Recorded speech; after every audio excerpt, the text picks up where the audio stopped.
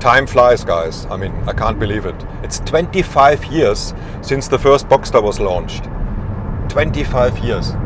I always loved the Boxster. When it came out 25 years ago, when the first model was introduced, I thought, wow, that's a perfect alternative to the 911. I mean, people naysayers, they said, you know, that's the 911 for poor guys, which is it's bullshit. It's a sports car on its own. Don't get me wrong, a 911 convertible or the R8 Spyder are absolutely perfect cars. They're beautiful to look at.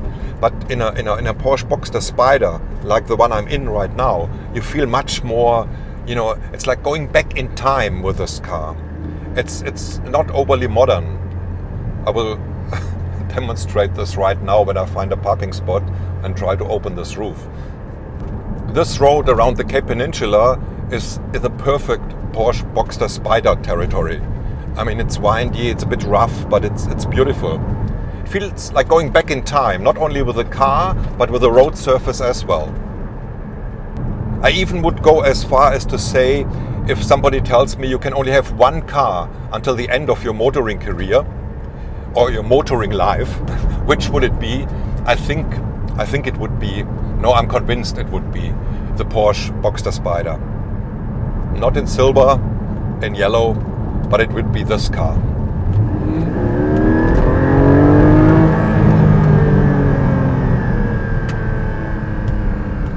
From all the Boxsters ever built, this one, the Porsche Boxster Spyder, is the most beautiful. I absolutely adore those lines. Especially those two little humps in the back, reminding me of another really beautiful Porsche design, the Carrera GT.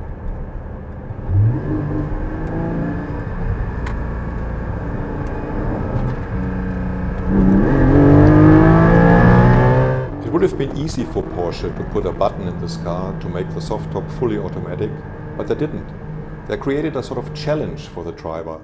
They want you, as a driver and owner, to bond with the car, to touch it, to have the haptic quality of opening a roof like this, to touch the fabric by hand, hands-on. It's analog, not digital. It feels like owning a classic car. And with classic cars, you know, the relationship between driver and car was always much more intense. This intensity is coming back with this one.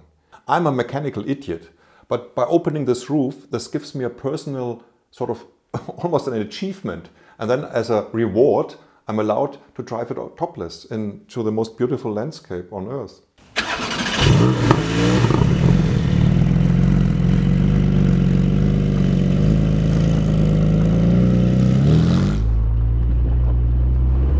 Okay, finally I managed to get the roof down. That's how the car should be driven, with the top down. Can you hear this glorious sound of the flat 6 4-liter engine? Woo!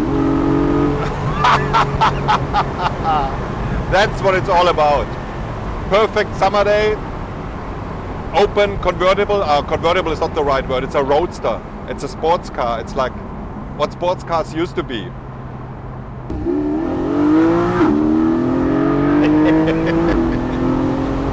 It's addictive. The car is like me, naturally aspirated. Woo, woo. This is pure bliss for car nuts. It can't get any better. Woohoo! Man, this is beautiful. Thanks, Porsche.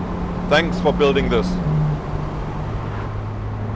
I mean, electrification is okay, Porsche. The Taycan is a fantastic vehicle, but I'm so glad, I'm so thankful that you are still producing something like this.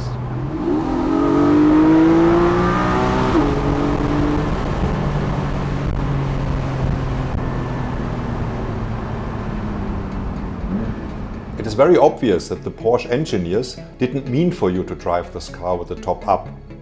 They want you to enjoy this roadster in a species-appropriate way, topless. This car is all about connecting with the driver. I mean, look at this. It doesn't even have door handles. It has a strap. But if they wanted to save weight, they could have got rid of the cup holders, but they didn't. The interior of the car is quite analog. It's classic. It looks like a classic Porsche.